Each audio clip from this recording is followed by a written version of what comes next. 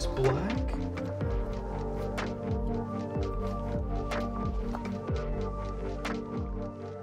Yo, this here is the latest upgrade in the office, the brand new Space Black M3 Pro MacBook. Not gonna lie, I was not expecting to be upgrading from my M1 Pro 16-inch so soon. That laptop has served me exceptionally well the past 2 years, but traveling with such a large profile has become a huge pain, and I really wanted to give you guys a look at what Apple's been cooking up. This is not a full review, just my thoughts after the initial 48 hours of setting this laptop up and switching over to it as my daily machine. What this means is that there will be a ton of photo and video editing done on here, as well as programming for work. I also plan to take some time to play around with iOS development so that I can get a better understanding of how this laptop really performs for power users. I picked up the base model 14-inch, which retails for $19.99. What kind of sucks about this spec is that you're only getting a 512GB SSD, which in 2023 is pretty limited. I'm coming down from 1TB, so we'll see how much I end up regretting this decision. In the past, these smaller capacity SSDs did also suffer from slower read and write speeds,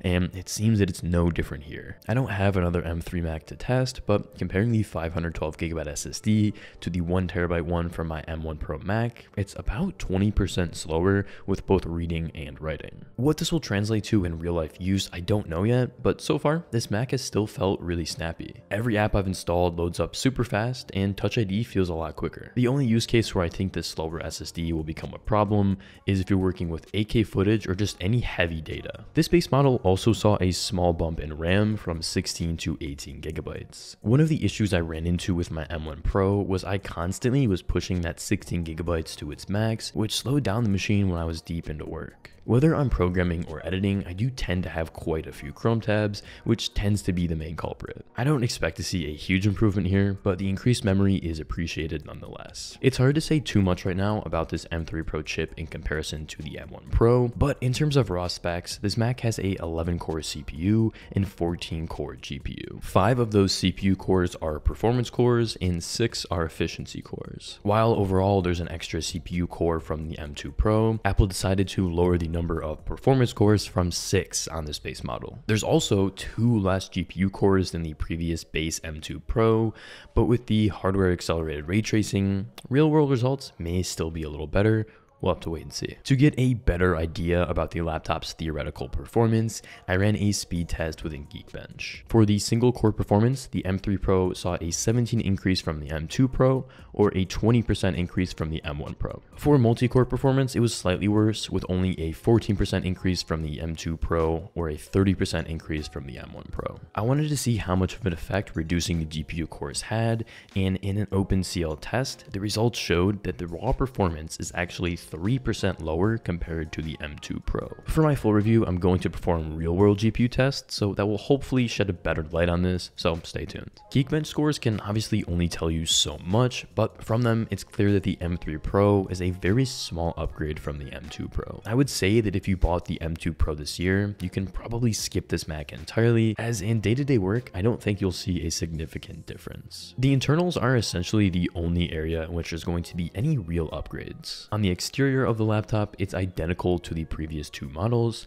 The chassis is the same aluminum material with the thick rounded edges. This is not a bad thing at all. I don't think there's really any reason to change it, but this new space black finish will be the single differentiator. I was worried I wouldn't like it all that much, as I've never been a fan of these space gray MacBooks, but this color is fucking gorgeous. Depending on the lighting, it will have a more silvery gray look to it, so on camera, it's hard to capture the color perfectly, but trust me, it looks so good. Fingerprints are going to be a lot of people's #1 concern, and even with Apple's anodization seal, I still find that it picks up quite a lot of them. It's going to be the worst in a cold room where anytime you touch it, it'll leave a streak. I'm interested to see how it holds up a month from now, but really, as of right now, it's not so bad that it takes away from the design. 100% I can recommend Space Black. What I was most excited about with this laptop though, was the 14-inch display. It has the same Liquid Retina XDR screen we've seen with the M1 Pro, but a small difference is that the SDR brightness got a small bump from 500 to 600 nits. Day to day, this won't be very noticeable, but putting it side to side, you can tell that the new screen is slightly brighter. As for XDR brightness, you're going to get the same 1000 nits sustained and 1600 nits of peak brightness with HDR content. You of course still have ProMotion, which makes everything you do on the laptop feel much smoother, but what's significant is that the entire M3 lineup now has it, so if you do go with the 8GB M3 chip, you'll be able to take advantage of that. Coming from the 16-inch, I'm excited to be daily driving this smaller screen,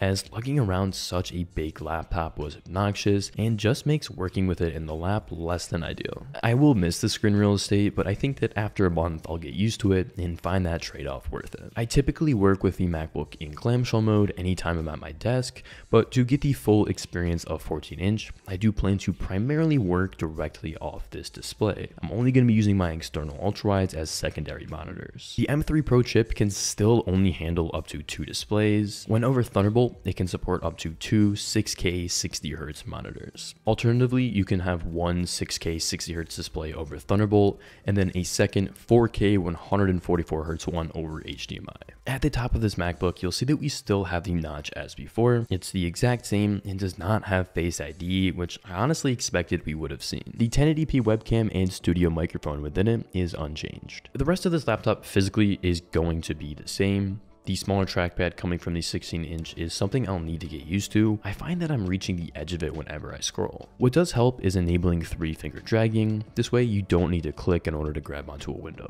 Interestingly, this 14-inch M3 Pro is just barely heavier than the M2 Pro, literally by 0.1 kilograms. I'm not sure what that's from, but of course it's meaningless. At just 3.5 pounds, it's very easy to carry around. The M3 Pro's battery is slightly larger with a 72.4 watt-hour capacity compared to 70 watt-hours from the M2 Pro. With the base model, only a 70 watt power adapter is included. It's a $20 upgrade for 96 watts. Even with the capacity upgrades, Apple still rated the battery life exactly the same, which I imagine probably has to do with the power draw of the new chip. I haven't had much time to test out the battery, but on its first charge, starting at around 80%, it dropped to 13% with roughly 8 hours of screen on time. I haven't really done any heavy work yet. This was mostly just setting up the Mac, downloading apps, so we'll see over the next month how much this changes. So what's the deal with the M3 Pro? Was it worth $2,000? I can't say for certain yet, but my initial impressions are that this is a very capable and powerful laptop that should be more than enough to handle all of my work. My main purpose buying this laptop was to have a machine that was a portable daily driver. As a tech reviewer, I really just want to get my hands on as much of the latest tech as possible,